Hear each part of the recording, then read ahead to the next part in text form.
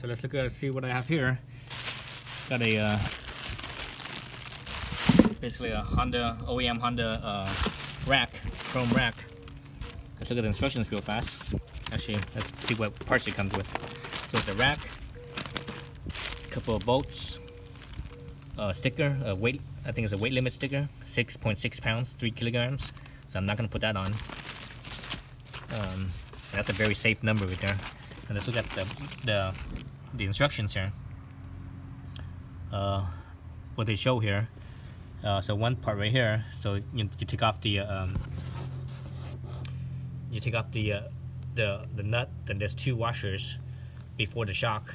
So there's a large washer and a small washer. So you actually remove the small washer, leave the large washer there. So in place of the small washer is the rack, I believe. So let's look at page 2. Oh, actually, no, I take that back. It's the rack goes on, then the large washer, then the nut. So if you notice, it's the rack goes on after the shock. So the rack is like in this picture right here. You can see the rack is actually between the nut and the shock. Okay. So there's that. Let's look at the bike. So obviously you gotta remove the seat, and the seat here, the bolts here are. You need to use the Allen key, and it comes with an Allen key, but you don't want to use that goofy Allen key. That I think is a 6mm, but it's also a nut on the outside, which is a 12mm right in there. So that's what I'm gonna use. I'm gonna use my 12mm. That's one side, and the other side. So it's loose. Spin it out. Obviously, I'm using a extension here, and there's your bolt. So it's a internal and external, hex. So the internal is 6mm, the external is 12mm, like so. So there's no Loctite on this thing. Little paint. I see a little paint here. So that's from when you tighten it down, it's gonna obviously dig into the paint. Let's do the other side. Okay, the other side's loose, kind of hard to get out because it's tilted. It's on the kickstand, so it's tilted down. I'll just leave it in there. I have to take it out afterwards. Let's see what else I need to do.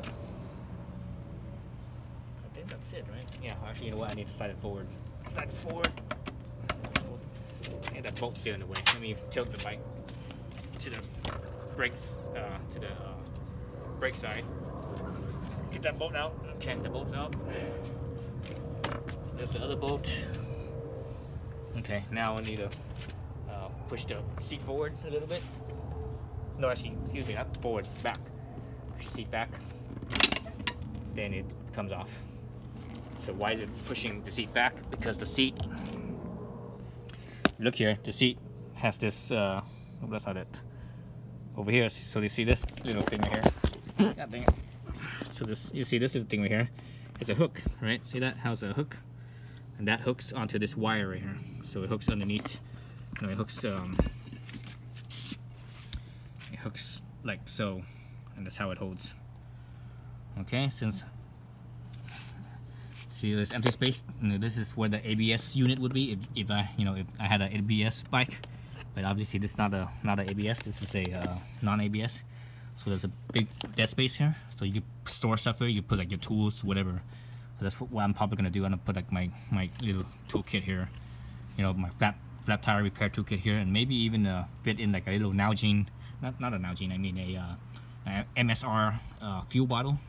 For a camping stove, MSR fuel bottle. I'm gonna see because I have one. I have the small one, the 11 ounce and the 30 ounce.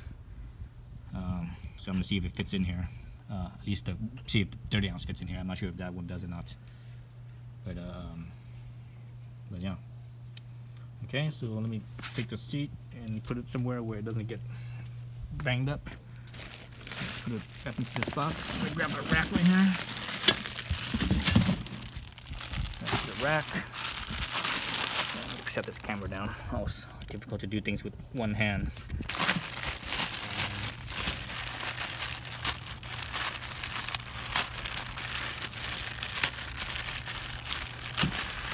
Actually, I should loosen up the bolts here on the bike, on the shocks. So those ones are 14 millimeters. I got my 14, and this thing is torqued to the service manual says torque at 21 foot-pounds. So that's the torque setting. That's one side. Do the other side as well.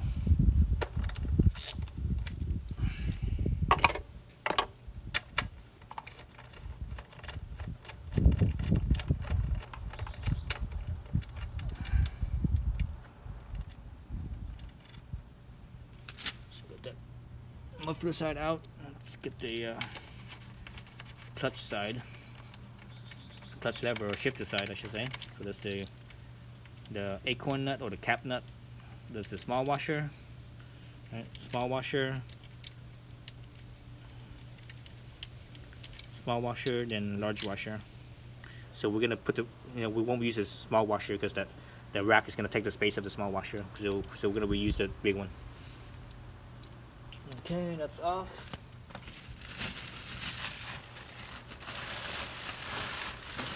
Let's get the rack. So here's the rack. The rack has a set this a little further back here. The rack has a let's look at the rack. So the rack goes in like this, like so. So this is the top of the rack right here. This is where it slides into where the shock mount is. So the rack has two spots right here. Basically, it has threads on them, right? It has threads on them, and it's been welded. So basically, these are the nuts. So those two bolts that they come with will screw down into this. So again, and when it mounts, it actually mounts. The rack actually mounts from the bottom of the frame. So if you look at where the light is, it actually mounts from the bottom of the frame, like so. Oops, my wrench is right in the way. That wrench out of the way. Right, so it's like so, and it basically slides right in. So it's kind of pinching right here. It's pinching a little bit, so I have to kind of push it out a little bit. That's actually kind of typical, kind of normal. Lots of times when things are made, especially when it's welded, there's always a little bit of distortion and such. So I'm gonna pull it out. Okay. So I'm pushing both sides in. Well, this is a very tight fit. I'm pushing both sides in. Let's get those two nuts from the rack. Those two nuts that the rack comes with. I don't think they mentioned anything about nut tightening, as far as I could tell. They don't even say.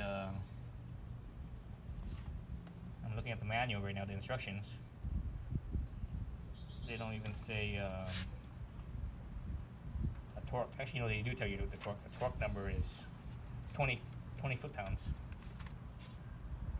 Yeah. So the torque number on here. So those two bolts for the top of the rack. For the top of the rack right here. This is 20 foot-pounds, and it doesn't even show you any Loctite on here at all. So I'm not gonna use any Loctite. And it's just straight on there. There's no washers or anything. Actually, you know what? I think you might have to reuse. Look at the manual again.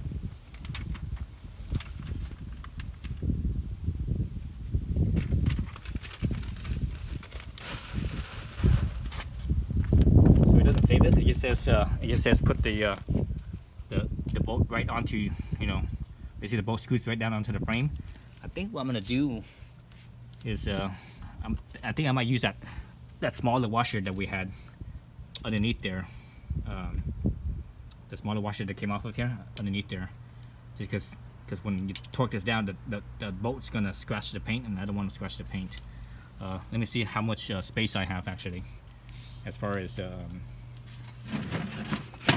space to put this on. Let's see. Let's see if I can figure this out. So that was a 12 millimeter. So I'm just gonna screw it in without the washer. I want to see how far it extends out. I'm gonna screw this one in without the obviously this washer is kind of big for this bolt, but you know, maybe you can find a flatter washer, something that's, you know, more slim. I want to see how much thread overlap it has. This is a little experiment. If I have enough threads overlap, or how far the bolt sticks past through the nut. If it goes to full length, then I will actually use a washer, or maybe get a thinner washer. So this side is without the washer. It looks like it's without the washer. It's just enough. Yeah. Okay. So I guess I'm not gonna use a washer then. Let's look at it. And then obviously it's not torqued down, but let's look at what that looks like up here. So let's see if you guys can see that. So it's right in there, and it's just about kind of hard to see. It's almost flush. It's not. It's still a little bit recessed. And that's without the washer. So with the washer, it's definitely going to be too thick. So I'm not going to use the washer then. Okay. Well, you know, it was a try, right? You know, you should always try things out. Maybe if you use like a really thin washer, it'll probably still be okay, because you know, you're not putting that much weight on this. If you're putting, you know, 3 kilograms of weight on this, you definitely could use the washer and it'll be fine. But you put a little bit more weight, you might not want to, just because, you know, with the washer you have less thread interface. The less thread interface you have, the less strength you have. So you want it to be, you want it to be as strong as possible. So more thread interface.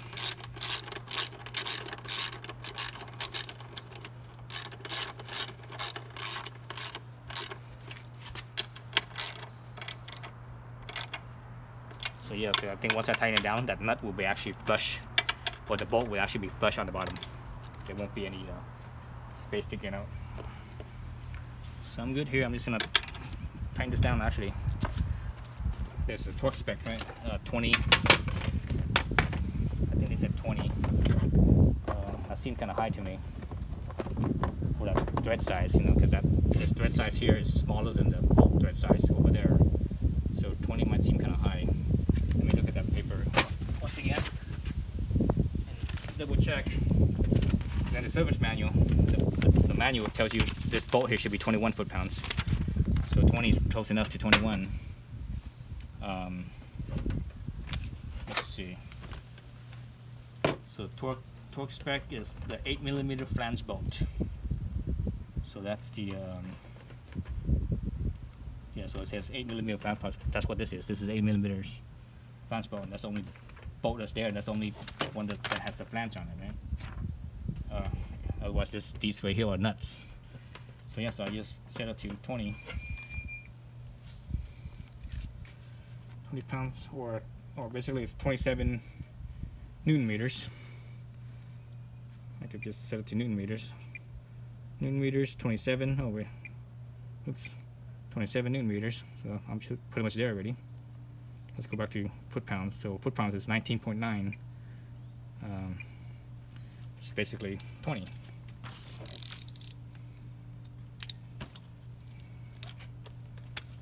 Okay, got my torque wrench on. It's 10. Oh, that's really tight. That's fast. That's really fast. Oh, you know what? It didn't reach 27. It's 27 Newton meters. I'm looking at.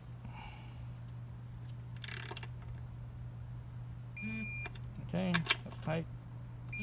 Okay, that's tight. So it's 27 Newton meters. And the bolt here is 21, so 21 foot-pounds. So let me go to 21. Obviously change the nut size in there. Bigger nut size using the big washer, not the small washer. So again, the instructions show you to put the rack on first, then put the big washer. Oops. Then put the big washer on, then the small washer. Let's see if the big washer clears. Doesn't seem like it clears. Oh, I don't like that. Doesn't seem like it clears. Yeah, it doesn't really clear. It's not sitting completely flat unless I push this rack out a little bit. So I might use the small washer instead. Yeah, it doesn't really clear. Let's look at this real fast, close up, so you guys can see what I'm looking at. So if you see that how it goes against here, you see that the washer doesn't really sit flat right where this rack flares out. See, there's a little air gap right there. So if I tighten this down, the washer will actually bend in that spot. See that right there? So I know the smaller washer will clear that, no problem, unless I loosen up the rack and kind of push the rack backwards a little bit to give me more clearance. But I think the rack is, for the most part, doesn't really move anymore. You know what? I'll just leave it like this and I just do it, tighten it down anyways. I'm okay with bending that washer slightly. That's no big deal.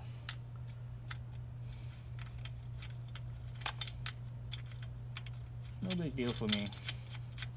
No one's gonna notice. Only person that's gonna know is me, and well, I guess all you folks too watching the video. Let's see what next. Where is my socket?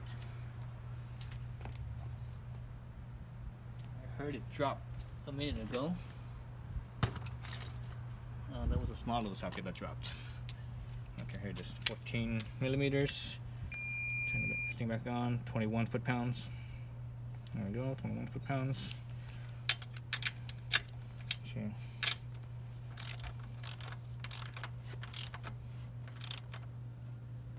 Yeah, it's not bad.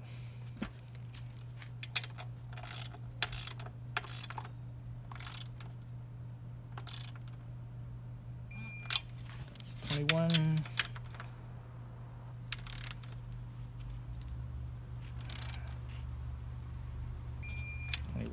I'm gonna do the bottom too, just because when I did these shocks originally, I didn't know what the torque spec was. I didn't have the service manual, so check the bottom as well. Okay, so everything's good. Everything's on.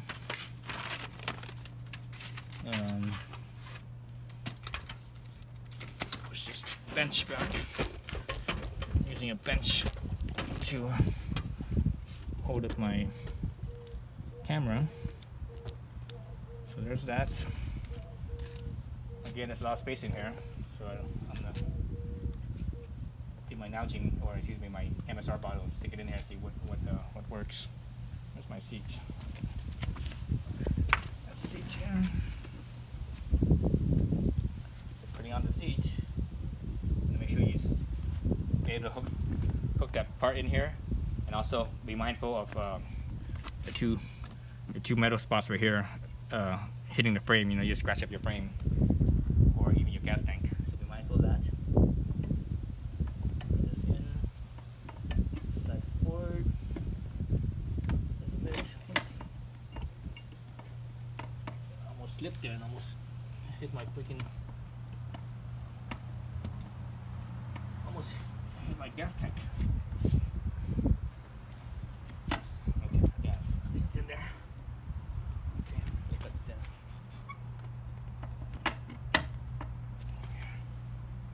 Okay, it's in. It's in there, and I screw it down afterwards. Just let me show you, see how it looks. So there you go. That looks a lot better than. That looks way better than without the rack. And without the rack, it just didn't look right. It's, you know, something was missing, you know. So with the rack, it looks cooler. And plus, also, you know, the North American tail light, it says black plastic, so it looks kind of goofy too. I have on order the Japanese one, you know, the European one, same thing. The round and it's chrome. Also, the turn signals are a little bit smaller, and it's a white or clear. The lens is clear, but the bulb itself is amber. So that's what it looks like. Looking good. Got my Olin's rear shock on there. Got my Olin's fork internals in there with the Olin sticker, you see. So yeah. So everything's good. I just need to bolt it down. But that's it for the video. Thanks for watching.